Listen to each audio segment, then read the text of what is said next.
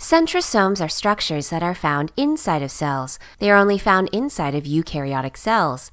Centrosomes are comprised of two centrioles that are essentially just rings of microtubules. The purpose of the centrosome is to help organize microtubules, hollow tubes of protein, similar looking to microscopic hollow spaghetti, to be utilized during cell division.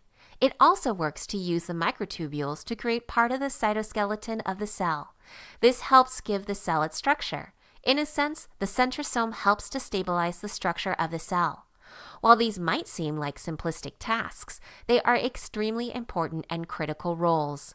The centrosome itself consists of two centrioles that are held perpendicular to one another.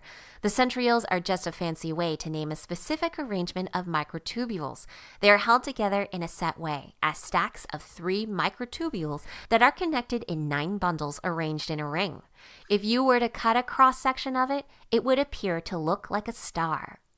As stated earlier, centrosomes are essential for cell division.